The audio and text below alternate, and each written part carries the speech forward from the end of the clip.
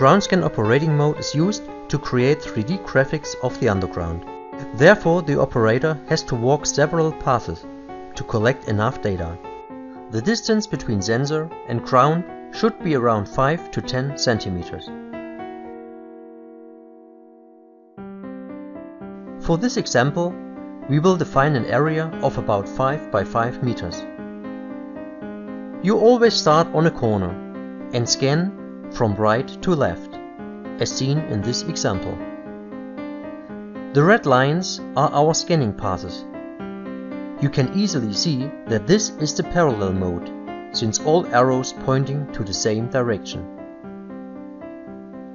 Each of the blue dots represents a scan value that can be measured manually or automatically. Now you start walking the first path to collect measure values.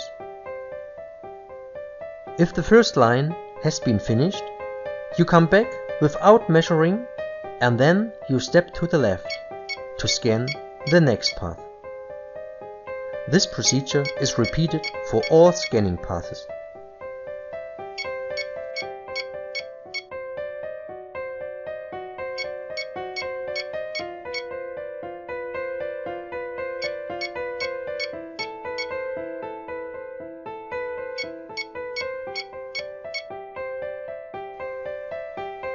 As you can see in this perspective, there are 2 lines and about 8 scan values that hit our treasure.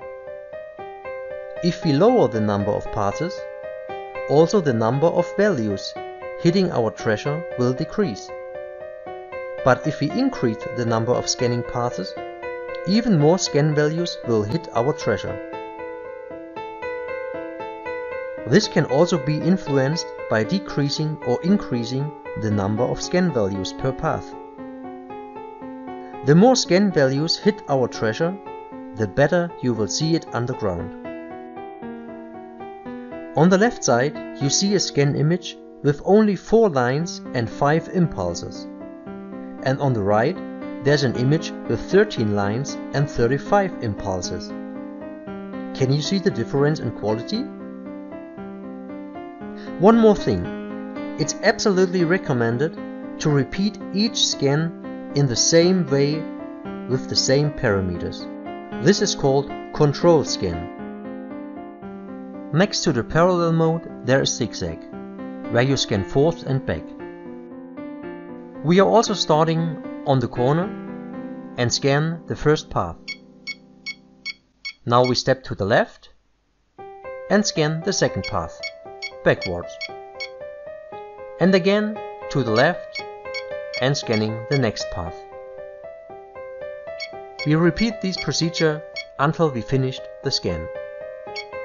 This procedure is for professionals only and not recommended for beginners or on hard terrain. One more thing. It's absolutely recommended to repeat each scan in the same way with the same parameters. This is called control scan, to make sure the values are valid.